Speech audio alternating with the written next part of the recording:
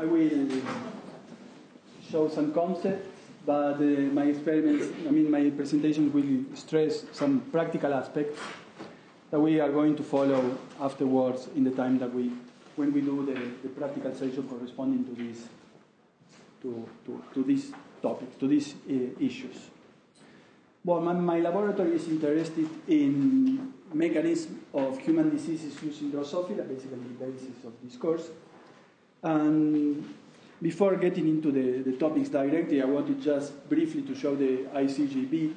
This ICGEB, the organization is made out of 3 components, and those ones that you see in greens are the member countries that belong to this organization. And here in Trieste, we are 16 research groups that we do many topics, and we have some capacity of experimentation here. Just very brief. The issue that I'm interested in, getting into the topic, the specific topic, is the neurodegeneration, the case dementias. No? The big topics of the dementias that occur because of the neurodegeneration. This is a huge health problem, and with the aging of the population, this gets more frequent, no? And the most common causes of dementia are these diseases that are very known, are very frequent, and then they are characterized basically, they have what they have in common. They are different, but what they have in common, is a common aspect of these diseases, is the formation of extracellular or intracellular protein aggregates. Is what they have in common, no? And the main question of the field is to know how these deposits form, how do you form this deposit, and once they form, how do they kill neurons? And these are the issues more relevant for the question, no? Getting back into this is another important question in the field is when these deposits start forming. This is very interesting because if they start forming, the disease appears in the adult age, but they could start forming during development, in the very early ages of the neuron formation, and they could change completely the vision or the view of the disease. The other thing that we want to know is mechanism by which these aggregations kill the neurons, and the other things that we want to know if the neurons can recover, if they have some plasticity that we could recover if we somehow stop the problem. To answer this question, as you know, we get into Drosophila because of the well-known system, a system that is very well-known. It was used in laboratories for more than 100 years. This allowed to develop a lot of genetic tools into these flies because of the time that they were in the labs. The genome of these insects are a lot less redundant, almost a gene for a function for a gene. And the things that got me to work with Drosophila for neurodegenerative disease is the high homology that they present with the human genes.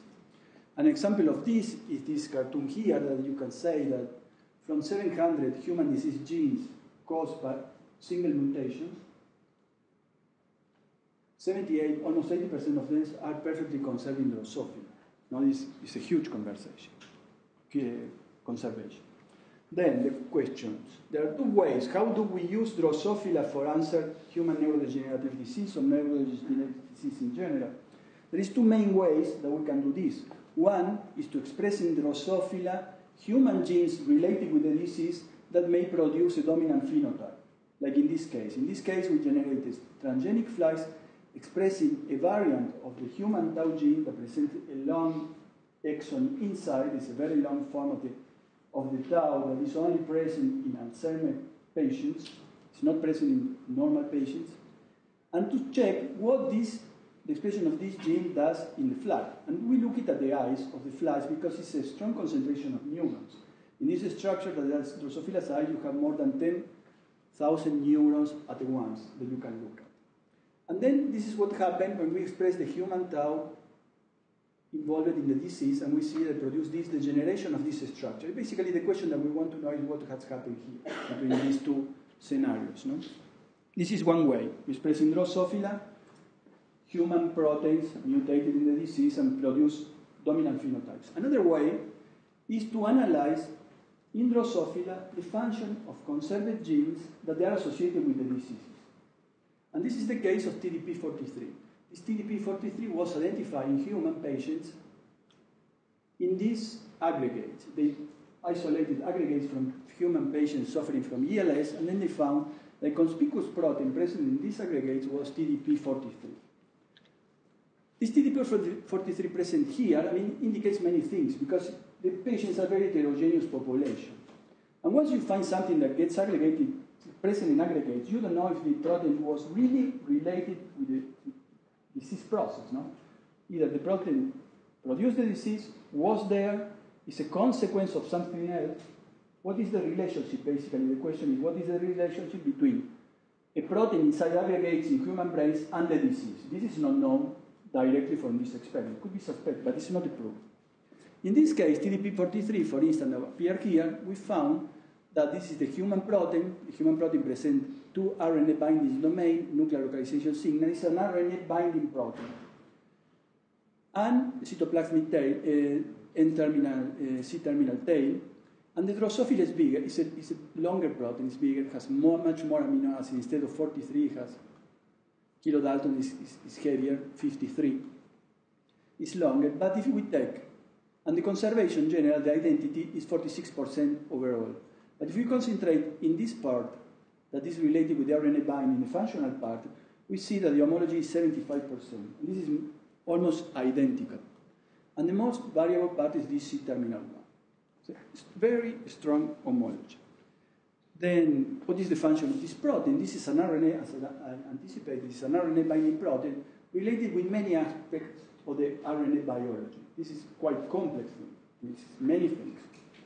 There could be splicing, could be translation, transcription, many others. But the point is that this protein makes this, and this was identified, is that they produce this function by binding to the RNA, and they know that this binding takes place in this region, and it depends on the presence or not of these lysines or phenylalanine.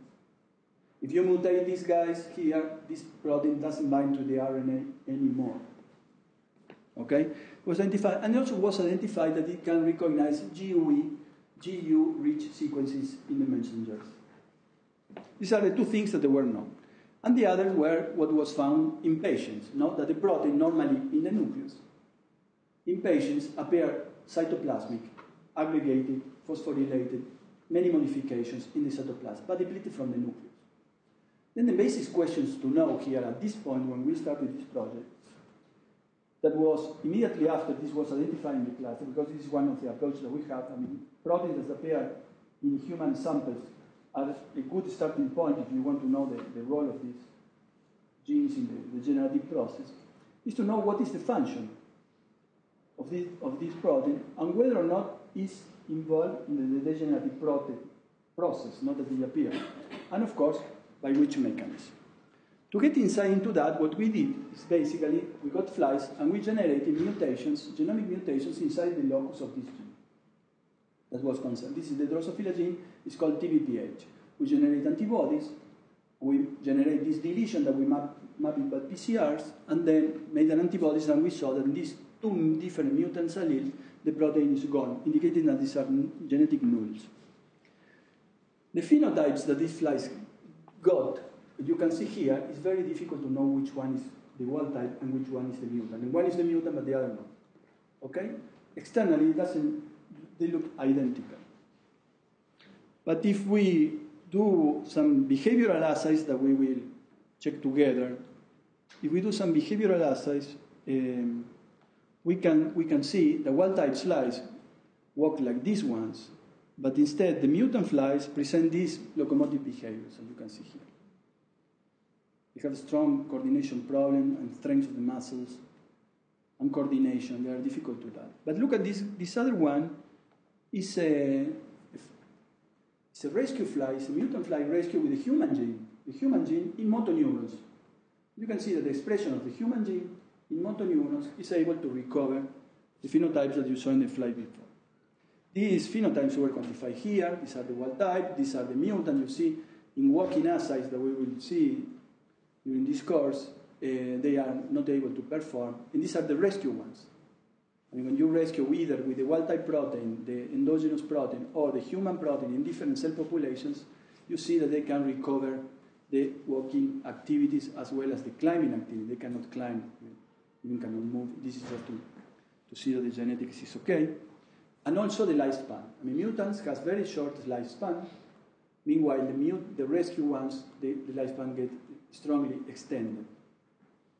And these are the way that we describe the phenotype. This protein appeared in patients with ALS, and we saw that these flies quite tightly reproduce the phenotypes that the patient could have, like this muscle weakness, twitching, impairment use of arms and legs, shortened breath, difficult, and reduction of the lifespan. Then, with this experiment that we did, analyzing the role of the endogenous gene in relation to the function, we could say that this gene, TDP43, could replace the endogenous protein in Drosophila to reactivate locomotive, Then we can extrapolate that maybe this is the role that this, or most probably this is the role that this gene is having in human patients. Okay. The main phenotype that we saw was locomotive problems. Then, this is the way that we started analyzing these mutants, Start with the locomotive problem. What could be the origin of this locomotive problem? Show you that this protein is very pleiotropic in their functions. And when we went to look the neuromuscular junctions. Neuromuscular junctions are the synapses that motoneurons forms in muscles, in the larvae and the adult flies. And for this, what you see here is labeled with a GFP are the motoneuron nerves that form this terminal. These are the terminal of the neuromuscular junction and the synapses that the motoneurons form in the nerves, in the muscles of this larvae. And they look like that. What we found basically was that this is the wild-type neuromuscular junction. This is the distribution, the area of the synapses in the muscles. We saw that the mutants, TPPH mutants, present a reducing pattern of synapses. This you see is less innervated, is less branched, it has less synaptic photons. And when we rescue with the human protein, we saw that we can recover the innervation of the muscle, indicating that these phenotypes are quite specific. Are quite specific of the innervation because when we look at the number of motoneurons that are present in the brains, we saw that they are conserved. There is no the same motoneurons loss in these brains. This is a GFP with a motoneuron-specific driver, and then we saw that these motoneurons in mutants or in wild-type brains are conserved, indicating that it's not a general problem of neurodegeneration, but this is some more specific thing of the innervation. We see also that the muscle looks okay in terms of actin cytoskeleton or microtubule, but we are revising the thing, but at this time, at this resolution, they looks okay. But when we go to the synapses, these are the synapses buttons, these are exactly the terminal, this is where the neurotransmission takes place. The synaptic buttons are the neuromuscular junction. They look like that, very, very perfectly round. But we see that in the mutants, there are this kind of problem. These structures arrive, innervate the muscle, but they cannot form proper synaptic buttons. You see, they look very misshaped. And when we rescue with endogenous protein, we could recover the shape, the normal shape. These experiments are important, the rescue experiment, because they indicate that what you are seeing is specific of the loss of function of this gene. This was interesting because these round structures are due to the presence of this protein that is called Fuchs in Drosophila, but in human is concerned, it's called MAP1B. It's a microtubule binding protein that associates to microtubule and produce these very particular structures. You see, MAP1B make these whorls of the microtubules that you can see here. I mean, you see these whorls here, and these are at the base of this round shape. This was described by different people. And then what we found is that we confirmed the histochemical data by Western blot. We saw with an antibody against MAP1B, we saw that this is effectively reduced in our mutants and can be rescued, these levels again. All our experiments show 2 mutants allele plus the rescue allele. And then we see that this effectively, the protein is downregulated. Then, what do this protein does? What does the protein do is basically stabilize microtubules. And the stabilization of microtubules is a major problem in the neurodegenerative disease, especially in ALS. Microtubules somehow get unstable and then cannot keep the structure. And this is what happened here because we we use acetylated tubulin. It's a specific antibody. Acetylated tubulin is a modification of stabilized microtubules. Then stable microtubules will look with acetylated, and then we see that in the acetylated microtubules at the end of the synaptic buttons are not present and not so conserved, and they can be rescued, and this was quantified there. Then we saw problems in MAP1B, problems in the stabilization of the microtubules. Then we did some other genetic tricks to confirm that this was effectively the role of this protein in these events. No? Is this MAP1B fudge involved in these phenotypes? Because it's missing, but if the protein is missing, you still don't know if this is the cause of the phenotype. And then we did something like this. This is how the mutants, heterozygous mutant of MAP1B looks like. And this is how the mutants of TBPH looks like.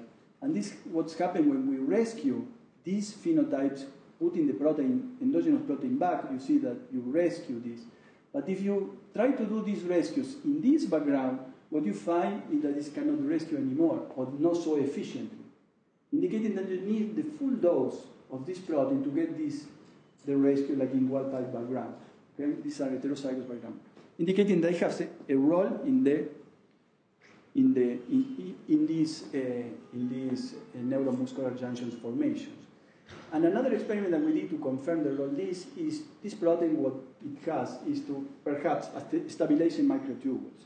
And then we wonder whether stabilizing microtubules alone was enough to restore the structures in these flies. And for that, we use tau, that is a protein, the stabilized microtubule is one of the functions of tau to stabilize microtubules. And stabilizing microtubule with the different microtubule-associated protein, like tau, we found that we managed to re-innervate these muscles and to restore the synaptic button shape. Okay? Confirming that this was.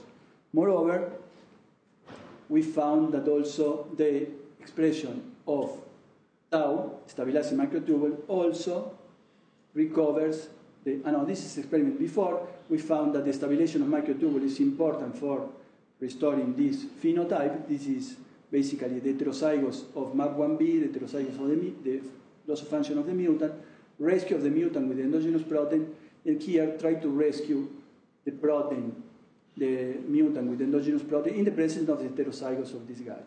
It's not able. Expressing with tau alone, the mutant's phenotype with tau, the ones that stabilize microtubule, is enough to stabilize the tubulin and restore the shape. Okay? These phenotypes were quantified here, quantified also here, and basically what we found is that the loss of TBPH reduced MAP1B protein levels, and this is what affects the formation of synaptic molecules. But then the question is how a protein who is in the nucleus regulates a protein that has a role in the synaptic buttons. No? This was also, what is the relationship between these guys? But to answer this question, we make a round long. We need a good control to see whether or not these proteins relate. No? And for this, what we did is a TBPH protein that is not able to bind to the RNA. This protein is identical to this guy, but it's not able to bind to the RNA with 2-point mutations in only one RNA binding domain. The other is completely wild type. We found that this allele that cannot bind to the RNA localized like the wild type. There is no problem in the localization of this protein. And what we did, this was important, what we did was pull down experiment using this protein and the ones that cannot bind the RNA as a control, have a perfect control, one that binds, the other that don't bind. We did pull down experiments and went to look at whether or not this could be able, of this protein, to interact with the messenger of MAP1B. We guessed this experiment because we saw that this gene, MAP1B messenger, has a lot of UG repeats that could be the putative sites that could be bind and recognized by TBPH. No? We saw by PCRs that in the IP with the TBPH1 that cannot bind to RNA, we don't get the binding to the messenger of MAP1B. Okay? Indicating that these are specific. This was quantified in these assays, and this was specific. And the other thing that we demonstrated here is that the ones that cannot bind to the RNA is not able to rescue, indicating that RNA binding protein, the RNA binding protein function, is essential for the activity of this protein. It depends on the RNA binding, basically. This was quantified here.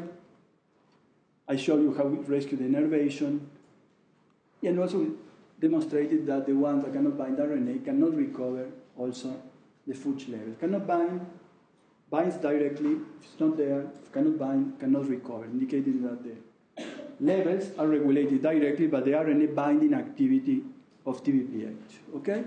And then is also the immunocytochemistry was quantified at the Western blot level. Good. These were the conclusions. TBPH regulates synaptic growth and synaptic shape through the direct interaction with the MAP1B RNA messenger. This was the initial step to indicate what was the role of this protein in the process of neurodegenerative process, indicating that this was the starting point of this project, but now the questions get more complicated. We wanted to know what was the temporal requirement of these things, because the patients carry mutations in ICGE from all the life, no? And these mutations were characterized that they were impairing the function of the protein, no? Indicated that maybe this protein has a role during development and may not have a role in the adult case. I mean, basically, the question is, in the moment that they appear in the aggregate, is having a phenotype, or the phenotype was produced before? Has a phenotype during development, has a phenotype or in differentiated neurons, or both? This is the question that we try to solve here. Another question that we wanted to know, something that we wanted to know, is whether or not the motor neurons that were affected because of these defects were able to regenerate or not. This is something we very much wanted to address, no? To answer this question, we generated this system that is a conditional system of expression. We use special GAR4s that can be activated with the drug, in this case. There are many ways to activate GAR4, but the ones that we use in this situation is this GS activator promoter, that when you put this drug, it activates the promoter and then drives expression. Only with this. And then we show that when we don't activate the promoter, there is not protein expression, and when we activate the promoter with different RU, different levels of RU, we get protein expression. And what we wanted to get here is to get expression of the protein at the same levels than the wild types. And it was very important, because if we express a lot of protein, this protein could be toxic. In fact, it is toxic if you express too much. If you express too less, then you have phenotype because of the lack of function of the protein. Then it was very important. It took quite some time to generate this situation where we can express to more or less wild-type levels. And then what we found is basically is that what we found here with this experiment is that expressing this protein with this system at wild-type levels, we got rescue of the TBPH minus phenotypes, you can see here. And this is very illustrative, because we say, with different drug concentration, we get better rescue, but if we increase the expression, we start to get deleterious effect again. No? This is very important to get into this point where you express the protein at the proper concentration. And this was the concentration that we got the best rescue. Okay, that was, I think was one of these ones, 0.05. We saw that this gets rescue of the motility defects. These are climbing larval movements that we are going to go through in the practical. We saw that this recovers these motility problems, and also recovers the innervation of the neuromuscular junction. This is when the promoter is not activated. When you activate the promoter at the concentration that I showed you before, you get the rescue of this phenotype, and this is what happens when we express the isoform of the protein that cannot bind to the RNA, that we use it as a control. Now, what we wanted to ask was, what was the half-life of this protein? What happened when this protein is not expressed, or what happened when we block the expression of this protein? And then we set this way to express the protein at different time points. For instance, we express 24 hours, 72 hours, 96 hours, and we stopped the expression and went to make the assays at the end. to see what happens. If the protein give phenotype, means that it's permanently required. If the protein, if you express for 24 hours and you get rescue, indicates the protein has a role that already has a role here or here, no? And this is how it looks like. And then what we found, we checked the expression, we checked the larval movements, and then what we found is that this 48 or 24 hours release, there is no rescue. Okay? Only with very short release, 12 hours of permanently required, indicating that you need the expression of the protein permanently in motor neurons to not have motility defects. Okay? Also, you need the expression of the protein permanently to not have innervation problem. Not only control the function of this neuron, but also the innervation, no? You release for 12 hours, it's okay, it's like if you don't release it at all, but if you release the expression for 24, 48 hours, then you see that the innervation gets, if you don't express the protein at all, this is how it looks, you see there is some degree of innervation, but not like these other ones, okay? Then the protein is permanently required to avoid motility problems and to avoid innervation defects. What happens if we silence the protein in adult flies at any time point? And this is what we did. And then to silence the protein here, we use the same system. And we use the same system, Julie, right? GSM. Yeah. And the thermosensitive one, this is galating. Okay, we use different system here, I didn't remember. We use a different system here. We use a GAL4 that is temperature sensitive. When you increase the temperature, then the GAL4 doesn't work anymore. Okay, we stop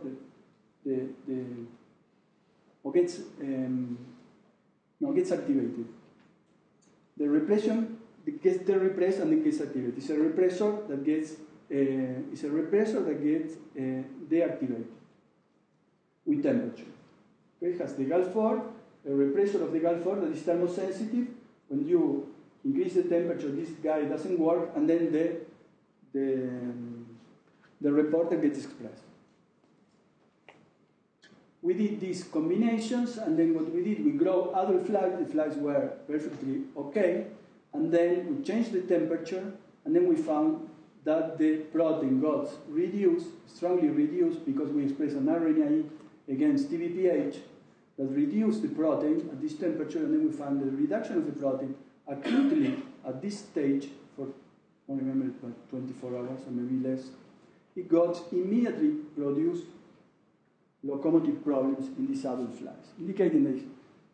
Permanently required in development, but if you block it any time in the adult life, you start having neurological defects. We did the opposite experiment.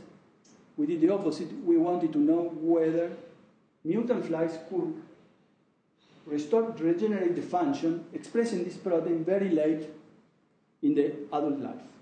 We use the same system that we used to repress the protein to express the protein now in mutant flies. These mutant flies, they cannot move. They move like you saw already. And we induce the expression of the protein 60 hours from the adult life. This is like 4 days, 3 days. 3 days. And these flies were mutant during the complete development. We mutant all the time. And then we activate only at 60 hours of the adult life. You can see here. These are the control hit. The non-activated one don't express protein at all. And what we found is that they walk like that, but when we start activating the protein, they can recover the locomotive function. Okay? But not also recover the locomotive function. What we did the same experiment in the mature larvae that were mutant during development, but at the very late stages of the larval life, we activated again the expression of the protein, and then we found you have to compare these ones with this one, that we got the recovery of the pass from this to this. This is the stage not activated, and then they get activated, and they recover not only the motility, but also recover the innervation of the muscles. Okay? This is the one that is active all the time, apart from here to here, the one that doesn't rescue and the one that rescues. Okay? The late expression of the protein also activates the innervation or promotes the innervation, the recovery of the innervation of the muscle, basically, and the locomotive in adult flies. This is described here. The protein is permanently required. The acute expression induces locomotive protein. That could be the problem of the sporadic ALS, because in the ALS, the things that is found in the majority, the great majority of the cases, is problems in TDP43. And then we will say, if you have problems, and they are sporadic form, these persons doesn't have mutation in the protein is mislocalized, let's say, but not with mutation that could predict this. Then, in the sporadic case, we could say that if you have problems with the levels of the protein, of the function of the protein, you could have this disease. And also, the last, we saw that at least there is some plasticity in the motor neurons that could recover the innervation and could recover the motility. Now the question is how. I mean, we found that how TDP recovers or regulates these things. And then we did some genome-wide analysis. We got a lot of candidates, but there were too many that then we say, well, let's try genetically to set a paradigm to see what's going on, and then try to fill it with information that we got genomic-wide. No? Then what we did is we took this larvae and silenced acutely at the end, within 24 hours, at the end, this is the initiation of the third instant larva, and we blocked it specifically in this window of time, the expression of the protein, to see what were the initial events that were happening during the degeneration. We wanted to get, at the very beginning, what was going on, to see which ones were the genes more sensible to the levels of the protein. Okay? What we found, we did the same staining, what we found that the acute silencing during this time, these tissues, when these neuromuscular junctions are already formed, we block it there, we saw that compared with the wild types, we didn't see much differences in number of branches, in number of synaptic buttons. This is something that we will see in the practical, how to count branches, how to count synaptic buttons, how to look at the same structure all the time in different backgrounds. We saw that the acute silencing doesn't change the innervation of this muscle or the shape of the motor neurons terminal, okay? There is no retraction. Then we say, well, there is not something else, but these flies doesn't work very well. There is functional problems, but not morphological problems, let's say, at this level of resolution from some function. Then we wanted to see what were the main functional proteins. The main functional proteins are synaptic proteins related with synapses, because the structure was okay, but the function was not so good. Synaptic proteins, which one? The majority, I mean, the more characteristic synaptic proteins you have, the ones that are associated with the vesicle, the ones that are associated with the plasma membrane that receive the vesicles, and the ones that are structural of the membrane. And when we look at them, one of these guys was, this is the general marker for axons. This is syntaxin. This is syntaxin. We look at syntaxin. Syntaxin is a plasma membrane protein related with the docking and fusion of the synaptic vesicles. We found that 24 hours of suppression of TBPH, syntaxin was strongly reduced compared with synapsin, that is a bit less, or CSP, that is even less, and at less extent, or Bruce pilot. The Bruce pilot is a structural protein that labeled calcium channel that doesn't change at all. You see the same levels, this guy a bit less, but this is we found this modification very dramatic. In 24 hours, syntaxin goes immediately down. And then we get into something. This could be this responsible for something or not. Well, we found that this dramatic reduction affects the postsynaptic structures. This is DLG, that is a postsynaptic marker. Okay? Postsynaptic marker covers the presynaptic structure. They overlap and goes even further. Complete colocalization of the postsynaptic. Even more, I can tell you. It works this way. When the synapses, the presynaptics arrive to the muscles, send a signal to form the postsynaptic one that is DLG. DLG, when feels the signal, goes and covers completely this structure, indicating that there is kind of signal here. What we found is that in the acute silence of TBPH, we have problems already of denervation. You see, these structures are not complete. They don't look at these ones at all. If we want to see where the synapses take place, that is the glutamate receptors, that they are at the postsynaptic part, we are looking at the postsynaptic here. This is a structural protein. These are the glutamate receptors, the one that receive the signal. We found that the acute silence is enough to also disperse this structure. Okay? These are very early events. Are very early events, and they are not autonomous events because we are interfering with these cells, the presynapses. And then the postsynaptic is reacting to what they are seeing in the pre. Okay? We are not manipulating these guys. We are manipulating this.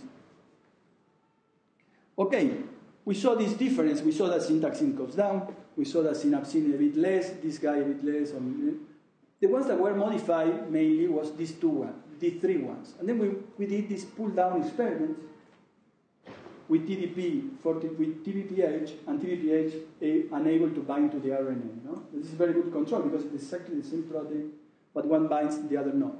We did PCR, retrotranscription PCR, quantitative PCRs, and then we found a strong enrichment of syntaxin in TBPH. This is the messenger of syntaxin, indicating that TBPH physically interacts with the messenger of syntaxin. In the mutant, the syntaxin, this physical interaction, syntaxin mRNA levels are reduced in TBPH minus alleles, and the protein levels were confirmed here are also reduced in TBPH minus alleles and can be rescued putting the protein back. Okay? Then we started to manipulate it here and say, well, is syntaxin expression that was downregulated to revert this decrease in the synaptic syntaxin alone able to revert these phenotypes? It was reduced to zero role. We put the syntaxin back at huge levels, at higher levels, and this experiment you can see here. We found that if we put back syntaxin, we managed to recover the postsynaptic structure. This is a DLG. This is expressed in GFP, or this is expressed in syntaxin in TBPH minus phenotypes, TBPH minus backgrounds. Only putting syntaxin, we were able to recover the postsynaptic structure and also managed to recover the organization of the glutamate receptor, the distribution and organization of the glutamate receptor, together with the motility. You see? Putting syntaxin is enough to recover this innervation, recover the innervation, and recover the motility, indicating that this has an important role, and this is what we think is what is going on here, that these problems with the syntaxin level due to direct interaction with the messenger. When you don't have syntaxin, then you start having synaptic problems, and the defects in synaptic problems, presynaptic problems, produce non-autonomous defects in organization of the postsynaptic structure, and is the way that denervation in these cells starts. We went on this study because we know that this denervation defect is the initial modification that happened. And now we are analyzing what's happened later. No? And then to make it brief, we say that initiate with synaptic defects and then goes and progress to neurodegeneration that involves DNA damage, and we are studying the mechanism by why this, in the way to see how could we prevent. We saw that this synaptic defect and this can be reversed, and this is the good news. Okay, I still have some time to explain to you the role of some other cells that have a role also in this process of the degeneration. No, that they are the glia. Why the glia? The glia is because the characterization of the neurodegeneration looks like that. You see, these are TBPH aggregates that you in the brain, but this could be involving many different cell types. No, this is the way we start. This could be neurons, could be glia, could be many things. And then we wanted to analyze what was the role of TDP in the glia. It was initial experiments to see if the glia was having a role in the neurodegeneration. Glia is an important tissue that could have an important role also in the maintenance of the nervous system. First thing that we did is to see whether or not TDP was expressed in the glia. And when we found different types of glia, Angela could tell us better than this is true, we found out that the central glia, the glia that is present in the brains, no, this is the ventral cord, the glia that is present in the brains, or the glia, peripheral glia that is present in the nerves. These are the glia that covers the nerves. And these are the nerves that goes to the muscles to innervate them. We found that TDP is present in all these types of glia, and then we did the experiment, this experiment that was to silence TDPH expression exclusively in glial tissues, and see what happened.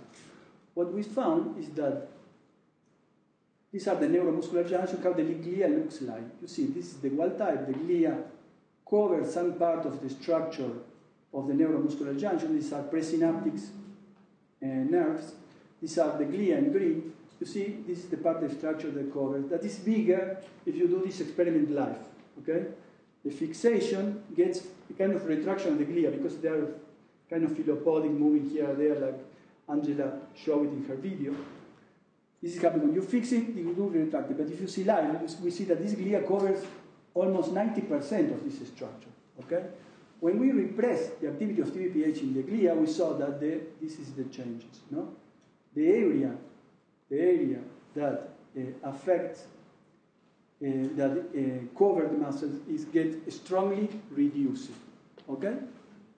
This goes together with motility problems and with problems in the lifespan. When we block in the glia, these flies walk the larvae walk less, and the adults a lot less, and die a lot before, okay? And now the part gets interesting. What is affecting the suppression of TBPH in the glia? We did we analyzed evoke potentials in collaboration with a friend of us in Padova, Aram Megillian.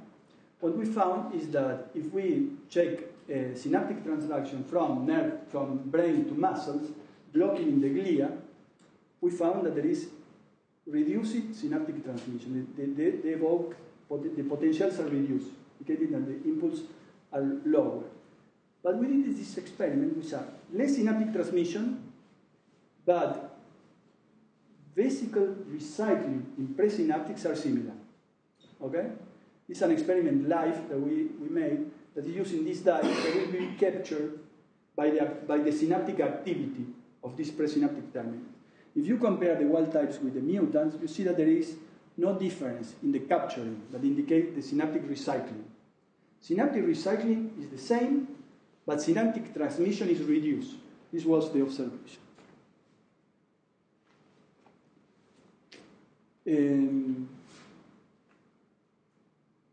This is the opposite experiment. This was very striking. What we did is to rescue TDP function in TDP null flies, expressing the protein only in glia. The expression exclusively in the glia, in the complete mutant, was able to recover the axon wrapping, was able to recover non-autonomous presynaptic growth. Compare this with this. Recover non-autonomous synaptic growth and recover motility a lot. Recover lifespan. Okay? Expressing only in the glia, was able to recover neuronal function, neuronal growth.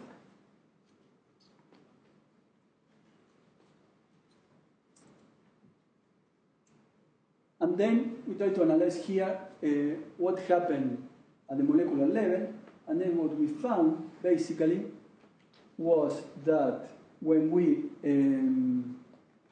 express TBPH, in the glia, in TBPH minus flies. Okay, these are TBPH minus flies expressing the protein exclusively in the glia.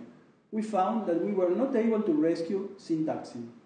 I showed you before that syntaxin was not regulated in mutant. We cannot rescue syntaxin levels when we express this protein in the glia. But we managed to rescue a little bit, or maybe not, DLG. Julia had to help me in this case because she did explain. We didn't rescue the distribution of the postsynaptic DLG. Okay? We didn't rescue syntaxin in the pre, we didn't rescue the postsynaptic DLG in the post, okay? But we managed to rescue the organization of the glutamate receptor. Glutamate receptors go back. No syntax in the pre, no DLG in the post, but yes, glutamate receptors get back in the postsynaptic membranes, okay? Strong rescue. We went back to this experiment that we like it a lot, and then to see was this an early modification of TBPH function in the glia, and then we do the acute blocking of the activity of these guys here, and then we found that blocking acutely the function of TBPH in the glia, we didn't affect the axonal wrapping, but we did affect the distribution of glutamate receptors. Okay? And we didn't affect here, what is this? Syntaxing. Okay? Acute silencing affect glutamate receptor distribution, rescue glutamate receptor, but not the others. It's like a TBPH in the glia is talking directly with the glutamate receptor distribution at the postsynaptic membrane.